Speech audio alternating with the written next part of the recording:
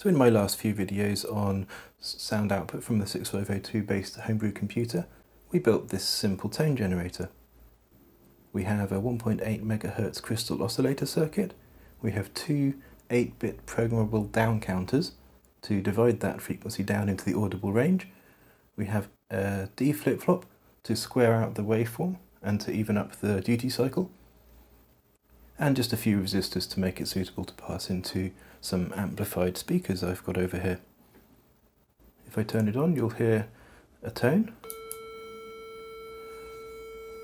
and we can use the right hand down counter. We can reconfiguring the value on the right hand down counter will change the pitch of the tone within an octave.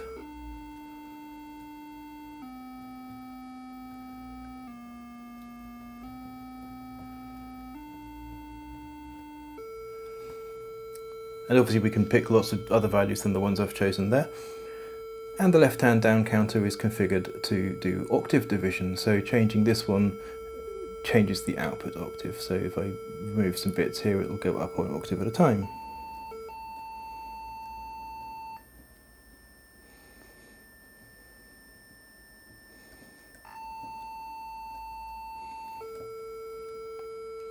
So that's all well and good. What I'm going to talk about in this video is how we can connect this up to the 6502 so that the 6502 can drive these frequencies rather than having to change them by hand. Now, an important attribute of this circuit, which is going to make it easy to hook up to the 6502, is that those frequencies are determined simply by the binary values on these pins of the two down counters. So all we need to do is send these 16 bits of information from the 6502, have it stored by this circuit in a format that these down counters can use.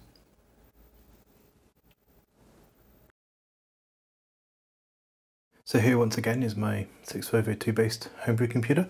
This is the 6522, and this is what we're going to be hooking the tone generator up to. So initially the easiest way to get these signals to the tone generator is simply to wire it directly into the pins of the 6522. There are two output ports on the 6522, port A and port B, each of which has 8 pins, and we need 16 outputs, so we can just use all of them. In order to do that, I'm going to have to disconnect the LCD and other things that I've had connected to the 6522. If you've been following along with Benita's videos, then you should have the LCD hooked up to port B for its data lines and 3 control lines on port A.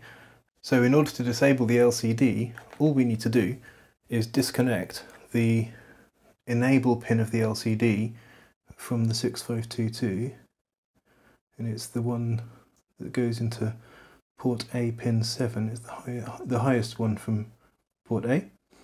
And all I'm going to do is connect that to ground. Then we're going to be able to use all the pins for whatever we want without upsetting the LCD. And I've done similar things for the other aspects of the circuit I have here, the buttons, the SD card reader. All of those things are disabled in exactly the same fashion as the LCD is there. So that means we're now free to use all the pins of the 6522 to drive our audio circuit. This is only temporary. I think it's important that we do make this work alongside the LCD and so on later on, but just for some initial tests, this is what I'm going to do. So let's make a little bit more space here and get to the tone generator circuit. I'm going to pop that in underneath. Let's chain the power down to it. I'm going to plug that into a speaker now and just make sure that still works. Sounds fine. I'm going to do this in 2 stages. First of all, I'm going to wire up the octave divider to port A on the 6522, and then I'm going to run a program with the 6502 driving just the octave divider. So in order to do that, let's pull out all of these green links from the octave divider, and just for convenience sake here, I'm going to use some of this rainbow ribbon cable to connect that up. I wouldn't recommend using this kind of thing permanently. These things make awful connections from my past experience, but it'll be enough just for testing this, and we'll replace it with a different setup fairly soon anyway. So yeah, don't worry too much about how tidy the wiring is on this. It's only temporary.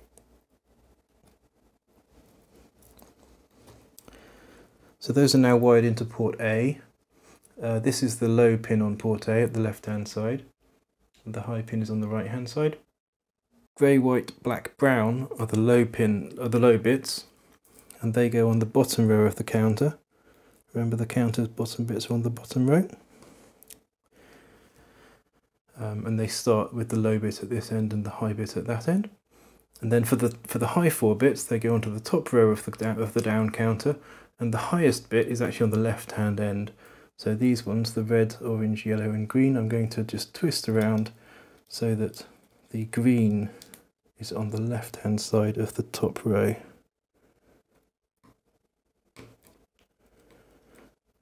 So the bottom pin of port A is connected to the lowest pin on the down counter, and then as we move up through the pins on port A, we move along the bottom row of the down counter and then come back along the top row of the down counter, leaving off the 2 end pins because they're used for other things. It's all the same pins we had the green wires on before. So I'm going to stop there, leave it just like that, and I am going to now show you the code that we're going to run on this, which is going to do some tricks with the octave number to make an interesting sound. So this is the program we're going to be using for cycling the octave frequency divider through various different values so that we can hear what that sounds like.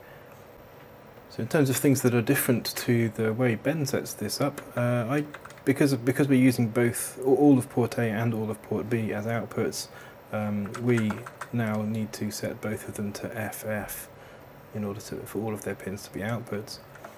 And I've also cleared the port A and port B output registers to 0 here as well, just to give them a common starting point. This is the start of the main loop. We're starting with the frequency divider set to FF, that's all bits set, and that should give us the lowest tone we can make.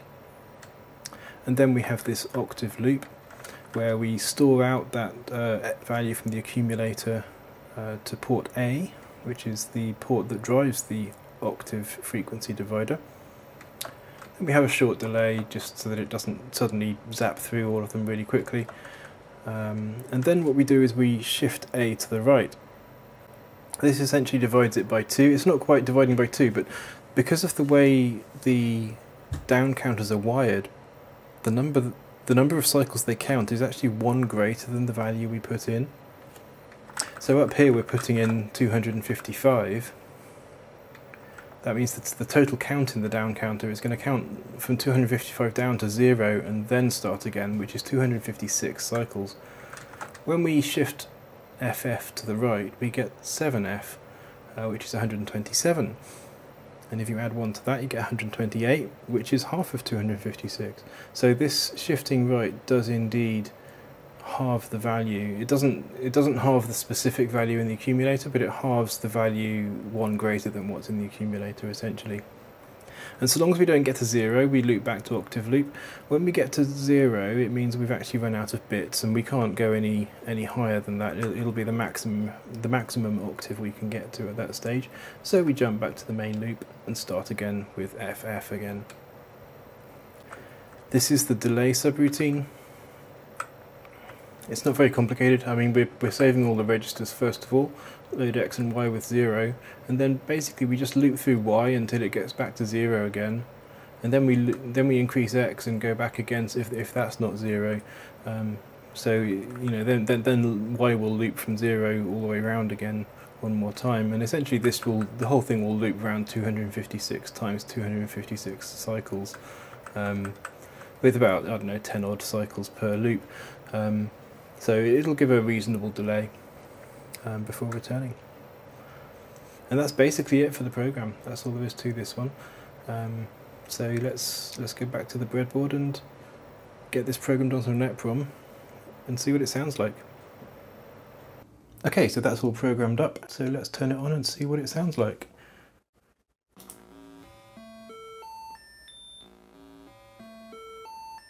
So that's pretty much as I expected. You can hear the stepping up octave by octave.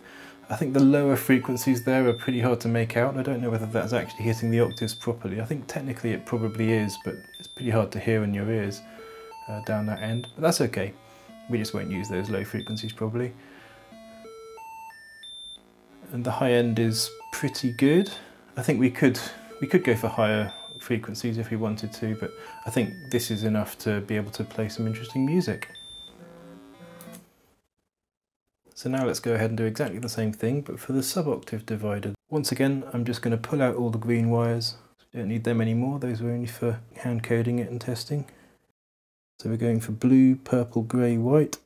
So these are the bottom 4 bits, so they go to the bottom row of the timer chip. These are the high bits of port B. That's going to be orange, yellow, blue, green in resistor color code order. And remember, these need to be flipped around when they're connected to the down counter.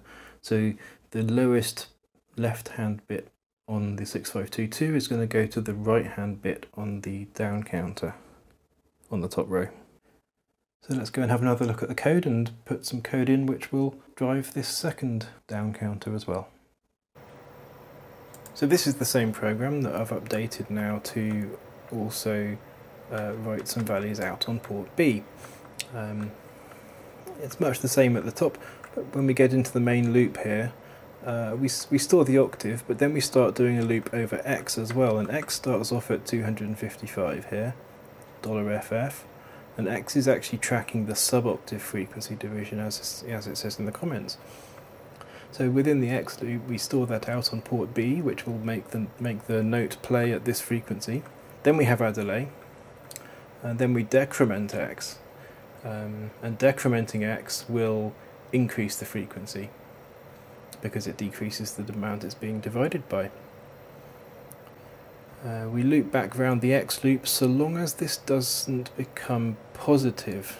Top bit of X is set here, which means that as far as signed arithmetic is concerned, it's considered a negative number. We get back down here, we only branch if X is still negative.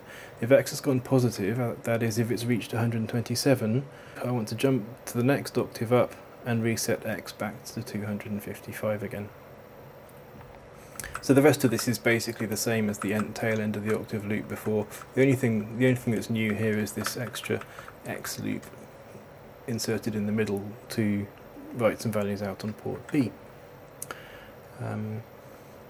I also shortened the delay here because we're doing a lot more loops in the main loop now. It's 2 nested loops up there, so I've reduced the delay here quite significantly. That's now on E0, it was on 0, 0. So this shortens the loop by a factor of about 8. But yeah, the rest of that's all the same as before. Let's program this onto an EPROM and turn it on and see what happens. Great, so with that code in place, the EPROM has now been reprogrammed. Let's have a look and see whether we get a nice continuous sweep of frequency.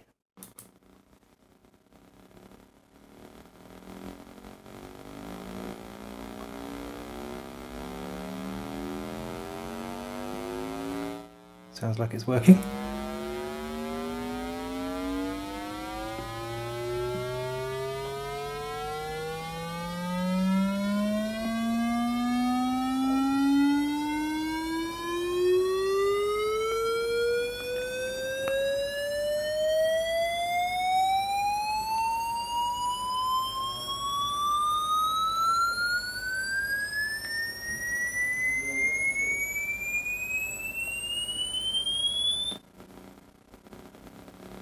Pretty good.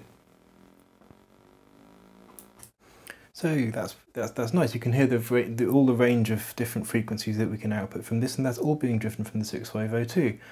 So the next stage is going to be to work out exactly what numbers we want the 6502 to write onto these ports in order to get actual musical notes out. Obviously we've had octaves, we've had a continuous frequency sweep. Now we need to be able to pick the exact frequencies of the standard musical notes, and then we'll be able to play tunes. And that's what I'm going to be talking about in the next video. So please like and subscribe and activate notifications so that you know when that video comes along. And comment down below, especially if you're following along. If you've built anything like this, I'd love to hear from you. And if you have any questions, if anything was unclear, then do let me know and I'll do my best to help out.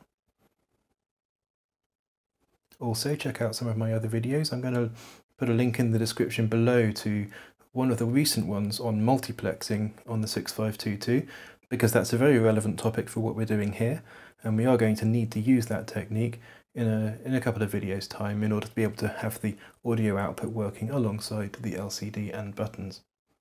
So as always, good luck with your projects and I'll see you next time.